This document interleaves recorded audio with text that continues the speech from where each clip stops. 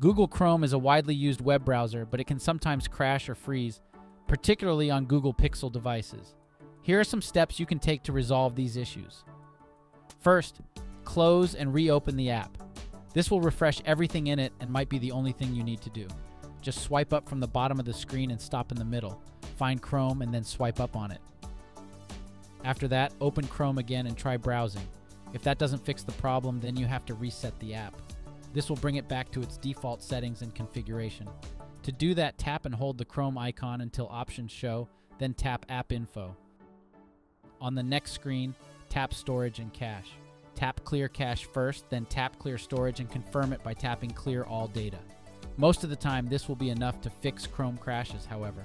If the problem continues, then you need to reboot your phone itself. It is possible that it's just due to some minor firmware glitches. So swipe down from the top of the screen twice to pull down the Quick Settings panel. Tap the power icon in the bottom right corner and then select Restart. Wait for your phone to finish rebooting and then launch Chrome again. This should be enough to make the app run smoothly again. We hope this guide can help you. Thanks for watching.